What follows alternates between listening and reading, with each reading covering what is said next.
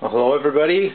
This is our PLC project emulating a vending machine, and I put labels on everything to show what it's all about.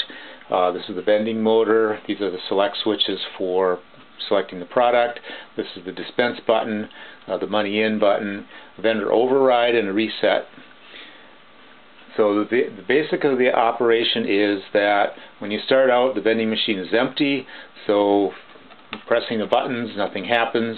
Money going in doesn't stay in, and the motor does not dispense.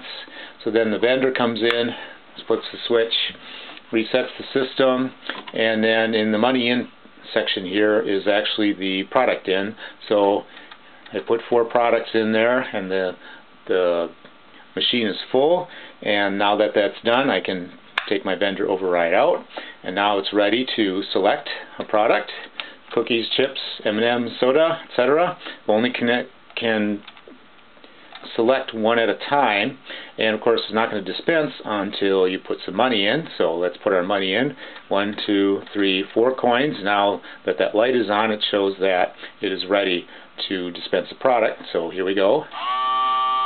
Notice the light turns on and it's dispensing the product. And then, of course, in the program, there are 4 products in there, so let's select another one here, and can't dispense it yet, not until the money's in. Put the money in, dispense it, so that's the second one. Okay, we can put the money in, and it'll acknowledge that I got the money in, but it still won't dispense because I still have to select a product, so let's select that one, and now it can dispense.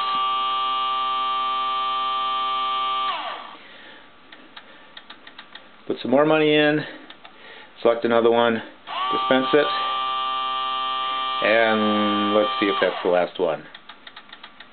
Yep, so now it won't accept any more money. The vending machine is empty, can't choose any products, can't dispense it, and we have to wait once more until the vendor comes in, hits the reset, and puts the product in, and now it's ready again to choose product. And that's the project. Works pretty good. So now let's take a look at the computer screen.